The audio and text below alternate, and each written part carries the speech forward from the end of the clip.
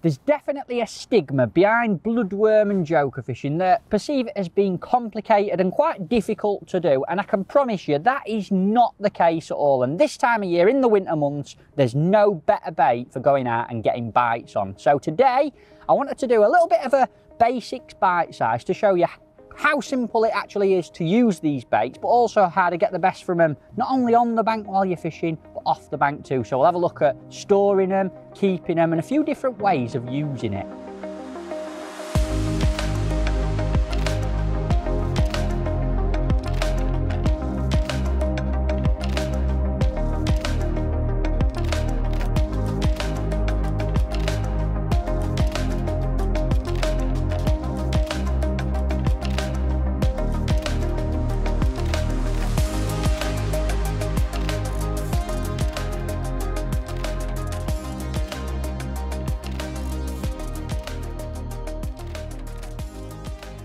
If you've never used or fished with bloodworm and joker before, you're probably asking, what the hell are these things? And to put it simply, they're both basically really little red worms, and they live naturally in the bottom of most of the lakes throughout the UK and Europe. And that's why they're so effective as baits, because they're naturally found in these places and they form a staple diet for so many different coarse fish. They just absolutely love them. But they do come in several different varieties of joker in particular. But as a general rule, joker's what you use to feed in a ground bait, or I'll show you several different ways of introducing it in this video. And bloodworm, which is a little bit bigger than joker, is what you use on the hook. And in terms of what sort of joker you typically get two different kinds. And the most popular is this stuff I've got here, which is a Russian joker. And as you can see, it's sort of blobbed together in some damp newspaper, and that's how you'll get it from a supplier. You can get it online, and a lot of local tackle shops, if you ask them, can source it for you. But the beauty and assets of Russian joker is this stuff's quite easy to keep and use. It'll keep just in the paper as it is here for a week or even 2 weeks after you've got it. As long as you just keep spraying the paper with an atomizer, keep it pretty damp, it'll last ages. And that's why I like using this Russian stuff. It's very simple and it's difficult to do anything wrong or kill it. So Russian joker, stick to that one. The other kind of joker that I like to use is actually dead joker, and that's what I've got in this pack just here. Now this stuff's, I've actually had this in the freezer since about January last year, and as you can see, I've liamed that up so it's actually in leam. That's the best way to store and freeze and keep dead joker. But dead joker for me comes into play when you're fishing for bigger fish, because it lies dormant on the bottom and it's got a little bit of a stronger smell to it. Once it's been frozen, you get it out the freezer the night before, defrost it, it just sort of, it's got a bit of a, I don't know, stronger smell to it that I'm sure attracts bigger fish like bream, and even fish like F1s absolutely love the stuff. So dead joker for me, really important for bigger fish. And also when you're a tight northerner like me, if you've got a little bit of leftover Russian that you want to keep, you can leam it up, whack it in your freezer, and you've still got some really effective bait to fish with. Now onto the hook bait themselves. Like I said before, it is bloodworm, and it's a little bit bigger than the joker. It's basically the same stuff. Both bloodworm and joker are larvae of a midge that live in the bottom of the lake, but bloodworm's a little bit bigger, so it must be a different kind of midge. Might be a really big one, and it's a lot easier to put on the hook, and I'll show you exactly how to do that when we're actually on the box. And when you get bloodworm from a tackle shop, it'll come to you in a little newspaper wrapping. You'll get a small amount for the hook, and a top tip for you: as soon as you get that from the shop or delivered to your house from online, get it in a little bit of water. I like these little airtight tubs. You can cover it in water and transport it to the bank in them. Keeps it a lot better than leaving it in that dry newspaper.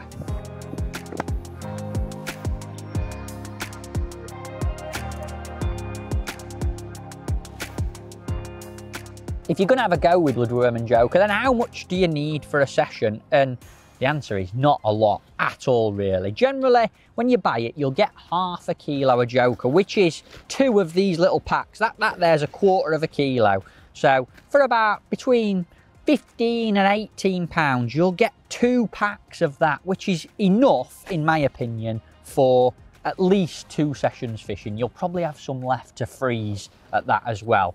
And of course you get a nice pack of bloodworm for the hook as well. And not only can you keep the Joker for quite a while, especially if you freeze it, but the bloodworm, it's a piece of cake to keep, and it gets better the longer you keep it. And I'll show you how to do that in a little while.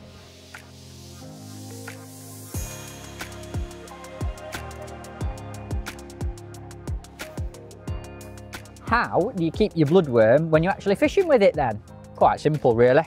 Maggot tub, bait tub, doesn't really matter what it is, but a tub with about an inch, inch and a half of water in and the bloodworm in the bottom. And all you do is scoop a bit out when you want to put it on the hook, but don't have too much water in winter because it makes your hands absolutely freezing. Ooh. When you get your actual bloodworm for the hook from your tackle shop or your supplier, it'll come in a nice little pasta parcel like this, and it's just in newspaper and it's quite dry. And the first thing I do, whether I get it the night before, a few days before, or on the morning of a match, I unwrap it out of the bit of newspaper that it's in and I get it straight in some water in that airtight tub so it won't spill anywhere. You've got a lid that clicks onto it and just an inch or so of water in the bottom, but put your bloodworm straight in to water. And that way it'll just get it in as good a condition as it can be. Just be gentle with it because it is quite delicate, bloodworm. And that is back in its natural environment now. And keeping it in water like that, just make sure that it's lively, it's crispy, and honestly, the more time it spends in there, the better it'll get as a hook bait. And after your day's fishing, you can actually keep what bloodworm you've got left, and it's a good idea to do that because it just gets better and better the longer that you keep it. But you just need a few little tools and to know the method of doing it, and that's what I'm going to show you now. So these little tubs that are airtight and waterproof sort of thing, really handy, because after fishing, stick them back in this tub, click your lid on top, and that way you can transport it home without it spilling in your van or car or anything. Then when you get home, all you need to look after bloodworm effectively is a little pinky riddle and a bowl set that fits in each other, and that way you can put the bloodworm through the riddle, take off any dead ones and keep it nice and fresh and lively. Now you don't need to do this every day. In fact, I'm quite lazy, and if I get a chance to do it midweek, I'll put it through a riddle on a Wednesday. But 9 times out of 10, I find myself doing it Saturday morning before I go fishing, and I just leave it in the same water all week. And to put it through a riddle, you want a little goldfish net sort of thing, and just pour your bloodworm out of your tub after fishing into your net, and then have about an inch of water on top of the mesh of the riddle, like so, and then just gently place the bloodworm on top, and the live ones will crawl through, and you'll just be left with a few skins, bit of dead, and sometimes after you've been fishing you have an odd maggot or castor mixed in there as well. And you can just take all them off and you're left with fresh bloodworm in the bottom of the bowl. That'll take a few minutes to go through anyway, but once that has gone through, all you need to do to keep it is drain off the remaining water that's in this bowl, so you're left with about an inch or so in the bottom. And just like the Joker, the best place to keep it's on a nice cold garage floor. And that bloodworm will last, just like the Joker, a week, 2 weeks, as long as you want it to, if you look after it.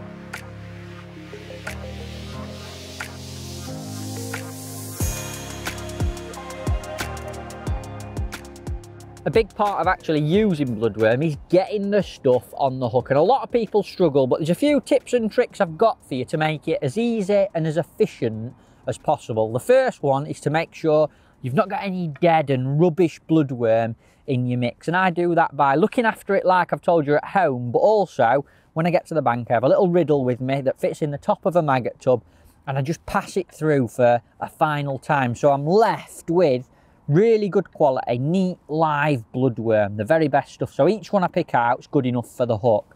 Now, when it comes to actually hooking one, to make it easy, rather than trying to pick out just one bloodworm at a time, get a few on a couple of your fingers. I'm left-handed with this sort of thing, so I go in with my left hand and pick out a big blobule of bloodworm, and then I just shuffle them about on my finger until I find a good one.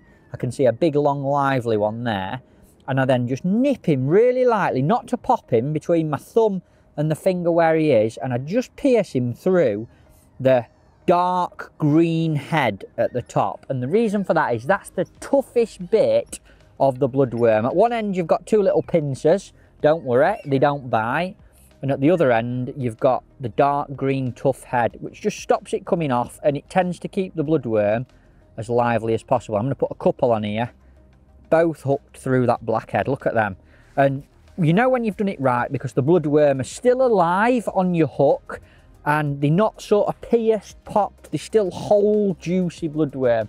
If you pop one or you end up with a bit of a skin on it, start again, pull it off and put a fresh one on. The better they look to you, the better they look to the fish as well.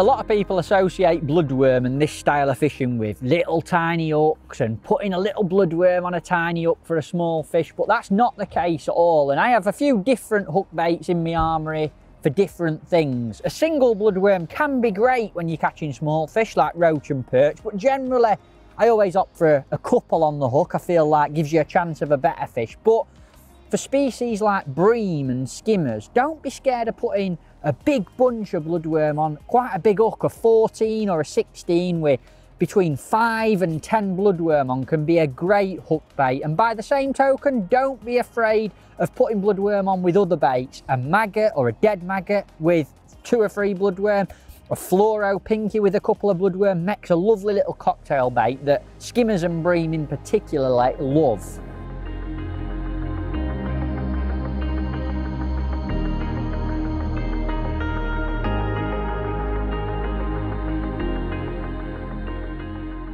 There are quite a few different ways of introducing Joker into your swim when you're using it, and certain ways suit particular conditions or species of fish or certain venues. So while we're here, I thought I'd run you through a little bit of them all, just so you can get an idea of what might best suit your local place or what you want to do with your Bloodworm and Joker.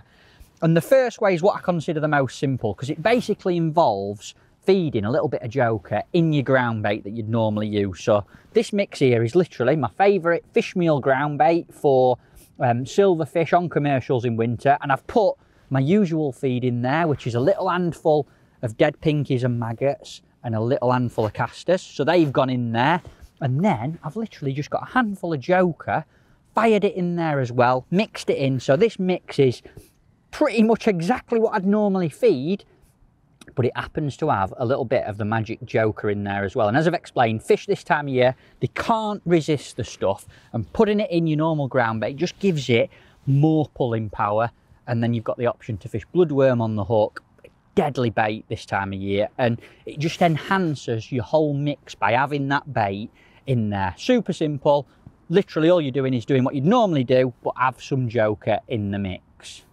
The next way to feed some Joker is probably the most traditional way, and that's in either a soil or a leam. Now, if you don't know what soil or leam is, it's basically clay or soil. It's mud. It doesn't get any simpler than that. And the reason people use that to feed Joker is because it's heavy and it'll take the bait to the bottom and break down on the bottom and release the Joker, but it's not got any food in it like ground bait has. So fish can eat ground bait and it'll fill them up, whereas they can't eat soil. They've just got to pick the Joker or any other bait you put in there out of it. And that's why it can be very good to feed just soil or lean in the winter months. There's not a lot of food in other than the Joker or other baits you put in there. So how do you actually go about mixing up some soil and lean to use for Joker? It's really simple. I quite often just get a bag of lean or soil. You can get a couple of different variations. Lean's a little bit lighter and clouds up a bit more, and soil is heavier and makes less of a cloud. And as a general rule, lean for smaller fish, soil for bigger fish. And it's simply a case of emptying your soil or your lean into a bucket. A 2 kilo bag's more than enough for a session, and then adding a little bit of what's called grey lean. And this stuff's basically a binder. It's a very fine concrete sort of powder, and adding about 300 ml of that, I just use my pole pot to measure it, into a bag of soil and then mixing it together. I particularly like to use a whisk, will just help it all stick and bind together before you put your Joker in there. And you're left, when you've done that, with a mix that is a little bit like this. It should start to pebble up and go to little balls, and if it's not doing that, the thing to do is just get your atomizer, really handy these, and just give it a little squirt of water and keep mixing it or whisking it up until it starts to make little tiny balls, and that'll enable you to squeeze the mix into a really firm, hard, heavy ball to carry that bait to the bottom, but then it'll break down into its original form like so. So really good way of getting bait to the bottom without having lots of feed like ground bait in it. Now, what you actually put into that mix once it's done is entirely down to you, and that's where you've got to think about how good the day's going to be and what fish you're fishing for. And as a general rule, for me, if you're fishing for roach, plenty of Joker in there is really good. If you've got a bag of lean that you've mixed up, around 300 ml of Joker, and again, just like with the grey lean, you can actually measure it out. 300 ml of Joker into that mix will make quite a Joker rich mix like so. And I've even put a few casters in mine today as well, just because there's an odd big perch in here. And as you can see, there's lots and lots of Joker, an odd caster, and for me that's the perfect feed on a tricky day to catch fish like roach and perch. The final way of feeding Joker is a little bit of an old-fashioned one, but there's still a day and a time that it works really well, and that's feeding it raw, which is basically feeding it straight out of the paper as it comes. And in my experience, this works best on venues that aren't too deep, but are very, very silty and soft on the bottom, where a ball of ground bait or a ball of soil might sink in there, and fish are used to eating out of that silt on the bottom. When you feed Joker raw, as it is like this, it'll land on the bottom, bits will wriggle and mix into the silt, and fish can grub in there, eating it as it would be in its natural form in a lake. So it's quite effective on shallow lakes, silty lakes, where you're fishing for quite wary fish. Two different ways of actually feeding raw. The first one is literally straight out of the paper. Open your paper up, you can get your globule of Joker like that, stick it in your pole pot and pot it in. And often it'll take fish quite a while to come over that, because there's lots of free offerings there for them to eat. So tend to have to feed raw Joker like that and leave it for an hour or so to settle. And the other way of feeding raw Joker is to add a little bit of the grey lean that I've already showed you. And it's simply a case of getting a bit of Joker, whack it in a tub, and then really lightly sprinkle over the top a little bit of grey lean like so. And then if you just give that a little shake up in your tub, it'll sort of separate out a little bit, and then while you're doing it, a little squirt with your atomizer, and all of a sudden it starts to knit together. And as you can see now, I can actually form a little ball of sticky together Joker. So if you want to feed raw, or your venue's quite silty but it's a windy day, the lake's towing, and you just want to add a little bit of weight to it, that'll just get that ball to the bottom and it'll break up and be in its natural form. So raw Joker, really good for shallow venues, silty venues where you're fishing for wary fish that want to feed on the natural bottom. Soil and lean, great on natural venues, the perfect way to feed for roach, and good on days when you don't want to feed too much ground bait or have other feed in there. And then the simplest way, and great for bigger fish like skimmers and bream, little bit of your normal ground bait and just whack some Joker in there. And that is pretty much the 3 or 4 different ways of feeding this really effective bait.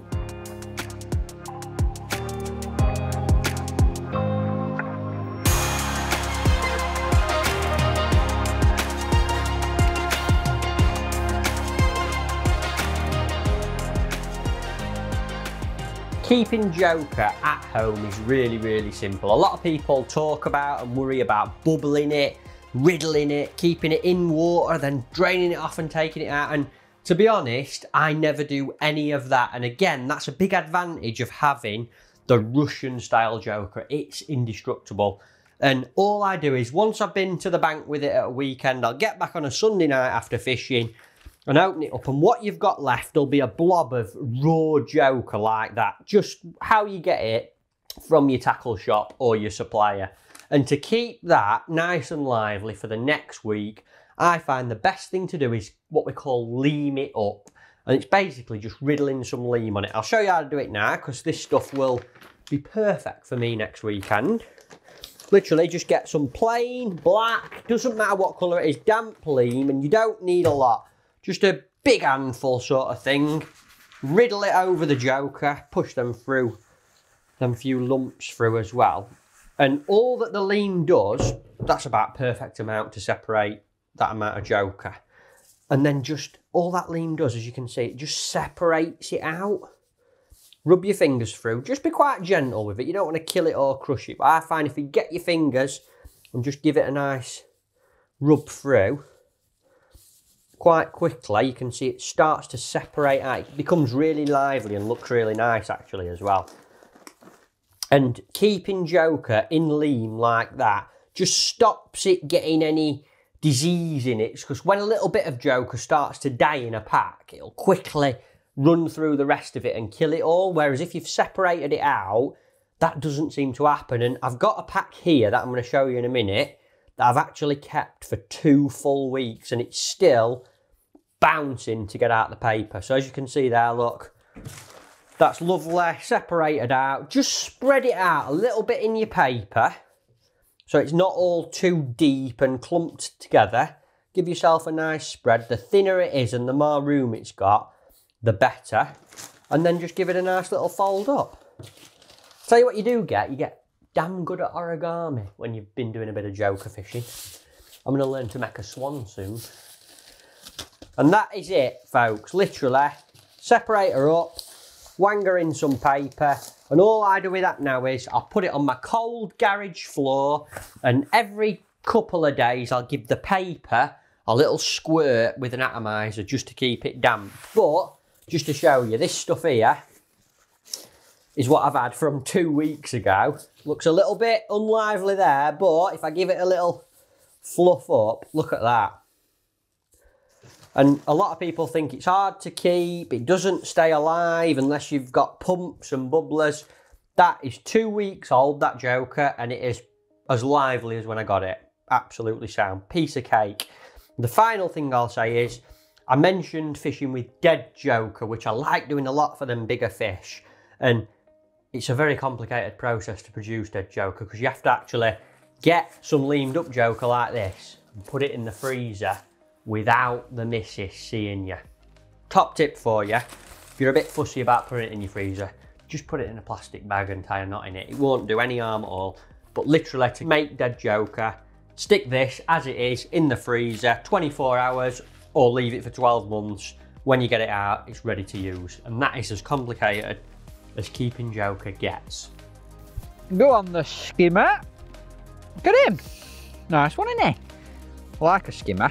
And if you guys and girls like what you've seen and you've learnt a few things, don't forget like and subscribe to the Tackle Guru TV YouTube, because there's loads of videos with loads of different anglers doing loads of different kinds of fishing on there.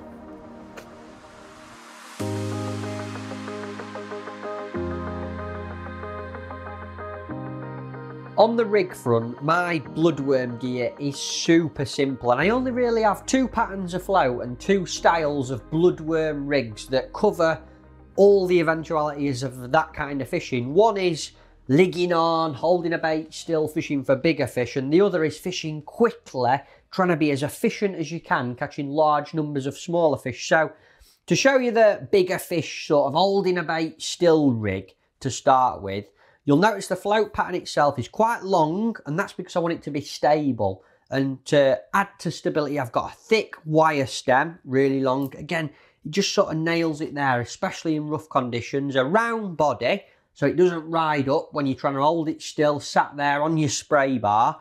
And I've got a medium thickness fiberglass bristle, and that's important because I need to read indications on it and see it, especially in poor winter light. Often people say Bloodworm floats, You need really thin tips. And for me, unless I can see it, it's absolutely no use whatsoever. So pick something you can see, but it does need to be sensitive. And that's why I've gone for fiberglass, because it can be quite thick, but it's still really sensitive. So the float pattern for sort of skimmers, bream, bigger fish, waiting for bites, that's what I go for. And the rig itself is shotted. I've got a pattern that I always mention it because it wasn't me who come up with this, it was Will Raisin, and he showed it me 5 or 6 years ago now when we were away on a World Champs, and I use it for all my skimmer fishing, holding a bait still, and it's a bulk around 40 centimetres from the hook length loop, and I've got a taper of 6 droppers below it. Now I match them shot sizes to the size of float, so on a 4x14s or a 4x16s, I'll have a bulk of number 9s and then 6 number 10s spread below it.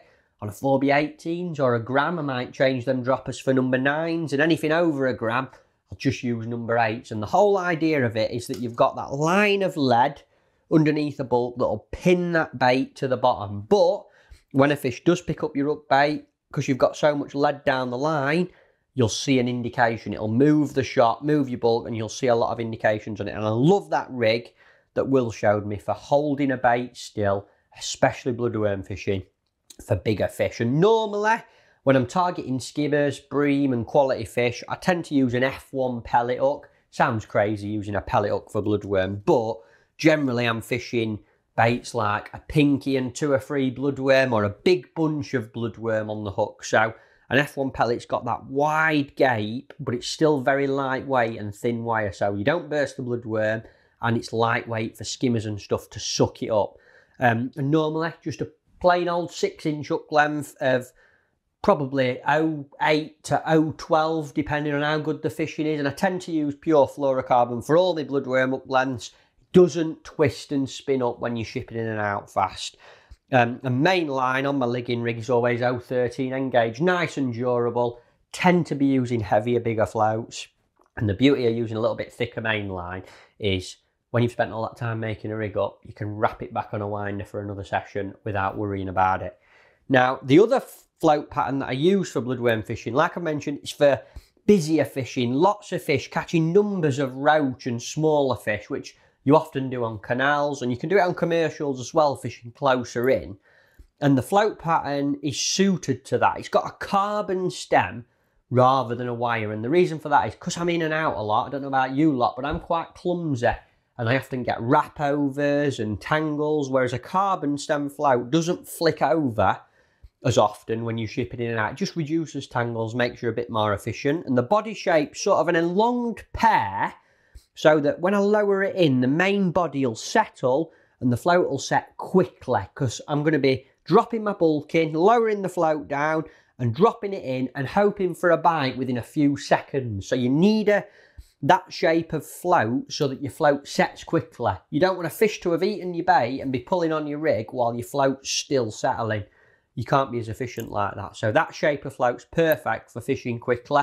And again, it's got that sort of medium, thin to medium fiberglass bristle on there. And the rig itself for this is different to the skimmer, bream, big fish rig, because I want to get that bait down quickly into the killing zone, drop the rig in and hook a fish. So it's a simple bulk, 30 centimetres from the hook length loop, and then 2 number 9 droppers. And the reason for them big droppers, even with a 0.4, 0.6 of a gram float, is that when a fish does pick up your hook bait and move a number 9 shot, it'll register a bite really quickly. If you've got little faffy number 13, 12, 11 droppers, a fish will move them, but you won't see the bite as quick, so you don't catch as quickly. So nice and positive, a bulk, 2 big droppers, number 9s. If I go above a gram, I'd change them for number 8s. And then I have a 6-inch hook length, but a little bit of a different hook on this one.